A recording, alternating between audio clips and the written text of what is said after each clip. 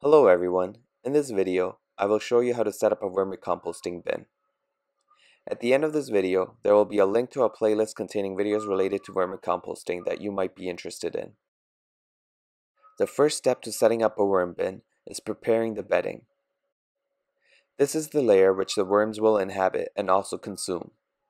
It should be composed of fibrous materials such as coco coir, shredded paper, shredded cardboard, egg cartons, or dry leaves, to name a few. I usually use both rinsed coco coir to remove any potential residual salt and shredded cardboard. First, add a layer of coco coir that is about an inch or two deep.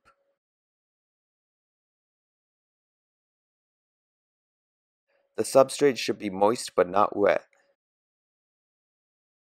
When you squeeze a handful of the coir, you shouldn't be able to squeeze out more than a few drops. I like to add a layer of shredded cardboard on top of the coir that is another inch or two deep. The same goes for the shredded cardboard as the coco coir. It should be moist but not wet. Like I said, you can use a combination of acceptable bedding material. Next, you need to inoculate your worm bin with beneficial microbes, using at least 2 to 3 cups of vermicompost from an established bin or some other type of disease and pest-free compost. Mix it evenly throughout the bin and save some for the next step.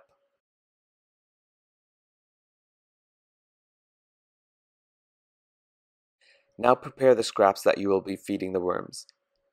Things that can be fed to the worms are vegetable and fruit scraps,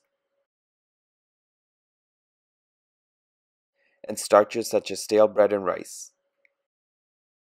You can also add things such as coffee grounds, used tea bags, and crushed eggshells. Things you want to avoid are citrus, meat, dairy products, hot peppers, and papaya. The initial goal is to get your bin well established, and in order for this to happen, the worms need to reproduce. To facilitate this, it is best to, at least for the first few months, cut the scraps to small pieces, or even blend it in a food processor to make it easier for the worms to consume. You only need to feed small portions in the beginning.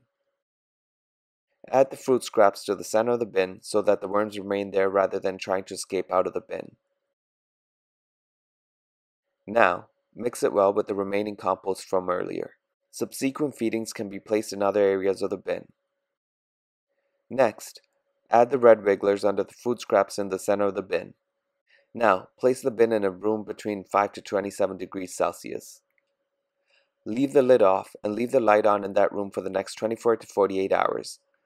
This will prevent the worms from trying to climb out of the bin and force them to settle in. After about 48 hours, you can replace the lid on the worm bin. If the bin ever becomes too wet, you can add dry bedding material to absorb the excess moisture. If the bin ever becomes too dry, you can moisten it with water. Just ensure that the water is chlorine-free, such as rainwater, or by using a dechlorinator, since you do not want to kill off the beneficial microbes. Do not feed again until the initial portion is almost completely consumed. As the worms reproduce and multiply, you can begin to increase the food portions and the frequency of feeding. And there you go. That's how you set up a vermicomposting bin.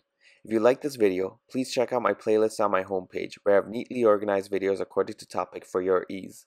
And please subscribe and turn on your bell notification so that you know whenever I upload new content. Thank you.